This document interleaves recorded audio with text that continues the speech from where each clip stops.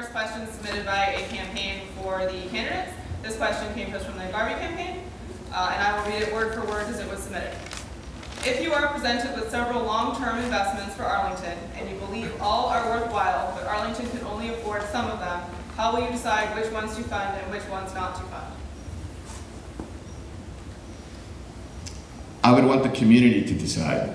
It's a community-led process. I think that this is what we have excelled at in Arlington, is that we work together, we come together as a community, and we figure out how we're going to move forward. I think that the notion of fiscal responsibility and budgets, and that you can somehow boil it down to that it somehow creates this Sophie's choice, that you've got to pick one over the other. I just have never seen it that way. I think we've got 40 years of history that shows that we are able to think big, and that when you make long-term strategic investments, you actually have opportunities for return.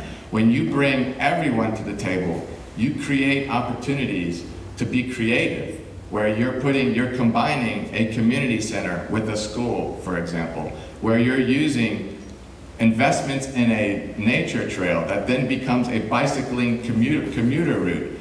There are ways to bring together. That doesn't mean we're not going to have tough choices to make. For sure, we've got some very tough choices in front of us.